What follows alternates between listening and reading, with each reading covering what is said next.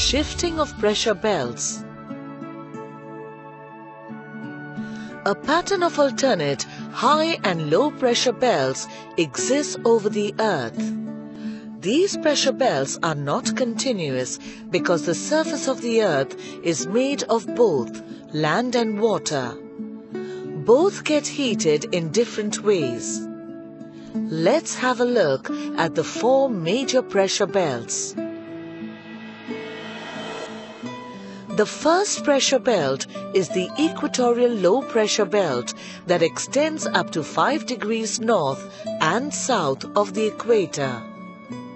Being equator region, it receives direct sun rays and thus the air here is warm. This hot air expands, becomes light and rises. Hence, it creates a belt of low pressure. This is a region of calm air with very little wind and therefore it is also known as the doldrums. The second pressure belt is the subtropical high pressure belt that coincides with latitudes of 30 degrees to 35 degrees north and south of the equator. The air that rises at the equator eventually meets the tropopause where it can rise no further.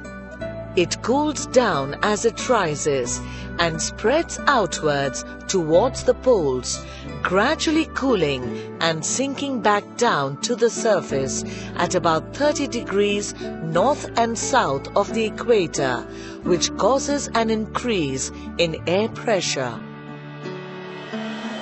The third major air pressure belt is the subpolar low pressure belt around latitudes 60 degrees and 65 degrees north and south of the equator.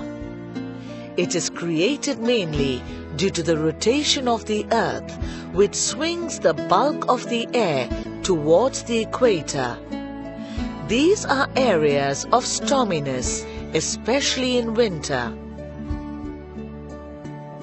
The fourth and last major air pressure belt is the polar high pressure belt located in the polar region. This belt is created because in this region the air is extremely cold and heavy, leading to a high pressure.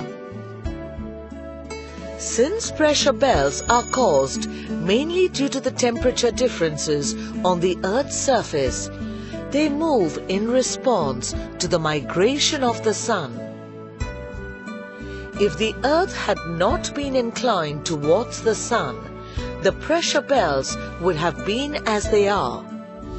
But it is not so, because the Earth is inclined 23.5 degrees towards the sun. On account of this inclination, differences in heating of the continents, oceans and pressure conditions in January and July vary greatly. January and July represents the winter and summer seasons respectively in the northern hemisphere. The exact opposite conditions prevail in the southern hemisphere. When the sun is overhead on the Tropic of Cancer, 21st June, the pressure belts shift 5 degrees northward. Whereas when the sun shines vertically overhead on the Tropic of Capricorn, 22nd December, the pressure belts shift 5 degrees southward from their original position. The shifting of pressure belts causes seasonal changes in the climate, especially between latitudes 30 degrees and 40 degrees in both hemispheres. In this region, the Mediterranean type of climate is experienced because of the shifting of permanent belts southwards and northwards with the overhead position of the sun. During winters, westerlies prevail and cause rain. During summers, Dry trade winds blow offshore and are unable to give rainfall in these regions.